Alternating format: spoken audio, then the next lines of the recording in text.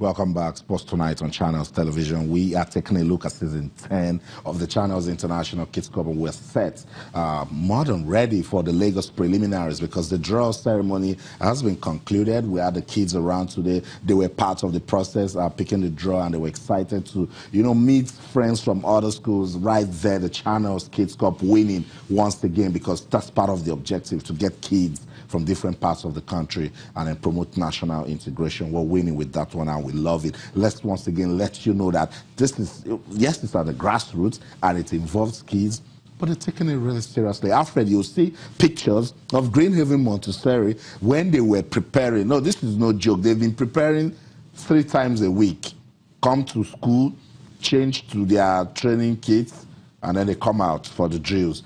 Alfred, it's so heartwarming for me because at this level, these kids know that success will not just happen, that you need to prepare for it. And that's so sweet. Beyond all of the camaraderie that comes with training together and learning football skills, working as a team, working together, these guys developing themselves not only mentally but physically. I mean, these are stories when you see things like this. Fast forward 10 years down the line, now you look at this 7-year-old, 8-year-old, now 18, now 19, ripe enough to play for one of the age group, age level teams. I just, all of the hard work, all of the good work. I mean, the problem with us has always been that of having a structured way of developing our players.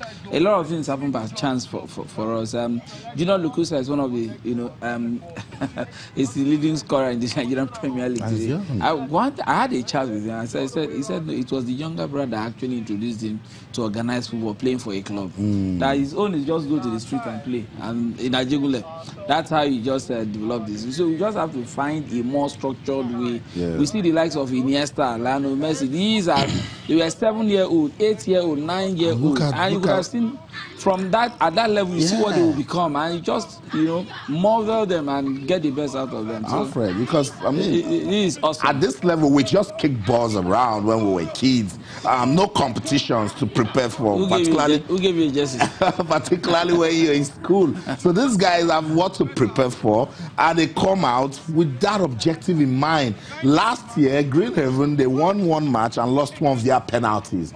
They said this time around that they are ready, that they want to do something different. But I don't know after when they saw the draw.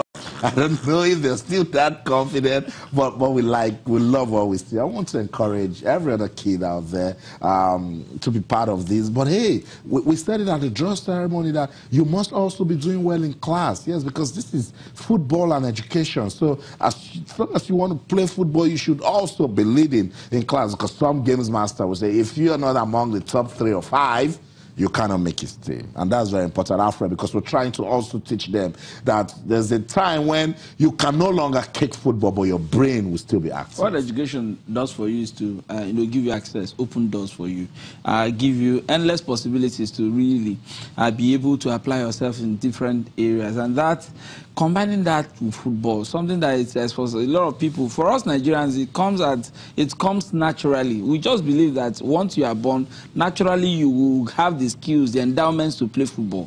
I mean, just marrying both of them. And examples abound of players who did very well on the field and did very well in the classroom, did well in the academics, and today they are better for it. I told the kids at the draw ceremony that Vladimir Klitschko is a PhD holder and has been a world heavyweight boxing champion for a very long time. His education also kept him going. So that's it. We'll continue to monitor everything that is going down at the Lagos preliminaries for the Channels International Kids Cup. Action will commence on Monday, May the 7th. Put that down. That's information that you can use. Whether your school is participating or not, if you've got the time, is Sherry Mini Stadium and Campus Square Mini Stadium. The best of grassroots football is about to go down. Join us as we discover young talents for the country. Let's get out of this now and get into the World Cup vibes. We'll be right back.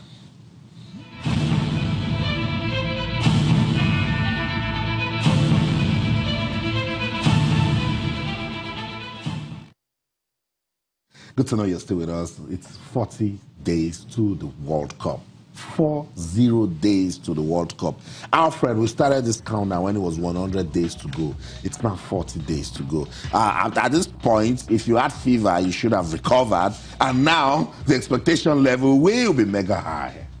The World Cup is upon us. A lot of the players that play for their different clubs in various leagues, some of them are already in holiday mode. The games that will be played in the next few days, except for those who are either looking for perhaps maybe finishing, not going on relegation, or maybe looking for better classification in the league. It's everybody on their own in holiday mode because of the World Cup. And for some players, this is when injury kicks in. It becomes a very, very difficult situation. You find yourself in a very, very difficult situation. The French national team, for example, Koucheni only yesterday.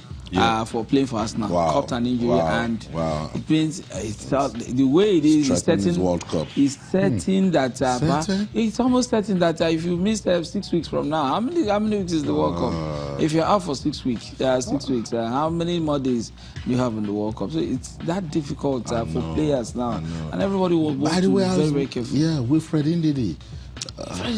Too. There are question marks, and for me, that is one player. Is a monster in our midfield. Is one player that it's almost we will say indispensable for us now because in time past used to be on Nazi that filled that role, but when he came quietly, he was doing the business for club and country. Young player of the year for Leicester City for 2 seasons back to back, and this was a player that played amateur football from Nigeria, went to Belgium, and in this he's turning out and is one of the most sought after in that role, sought after players in England in that role, and so missing him in the World Cup, we just pray it doesn't. I just don't want to contemplate it. It will be a massive loss. That's right. The Super Eagles of Nigeria, they are preparing big time for the World Cup, and it will be good to have all the players, the core members of the team, to be available for that. Former Super Eagles captain Joseph Yobo also played at the World Cup, and he understands what it means to feature at the World Cup. He believes that this current crop of Super Eagles players can do well at the World Cup. But he says, hey guys, let's not put them under pressure. Let's listen to Joseph Yobo. We'll be right back. Great expectation, but no pressure on the team, no pressure. This is a relatively a young team, very good players, very good groups. I think they're going to do well.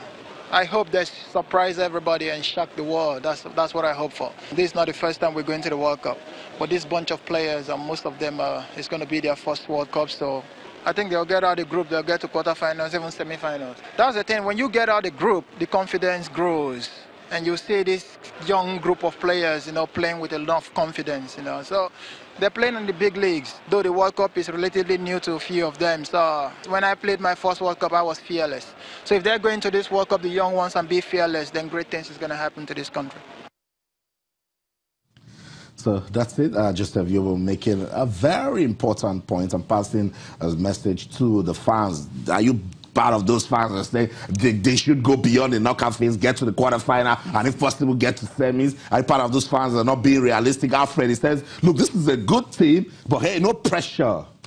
That's the most important thing. For me, I keep telling people, if you concentrate so much on the result, you miss the experience of having maximum feel of what this World Cup is. It's an experience. I mean, there are 32 countries going to the Mundial, and Nigeria happens to be one of them. The Cameroonians will be wishing they are in the shoes of Ghana. The Ghanaians will be saying, hey, why are we not Nigerians so as to enjoy this experience? It's an experience. I mean, we should just take full advantage of this. Every other thing that comes out of this. I mean, somebody is somewhere watching you now. Fred is saying his own. The Nigerian fan just wants you to win. Are you speaking to the fans under that bridge at the Kenya or the ones in Kaduna? Or the loyal Super Eagles fans that has been saying, look, we must make an impact on this World Cup? The most important thing for me is effort. If these guys go out there, give a good account of themselves, play to their strength.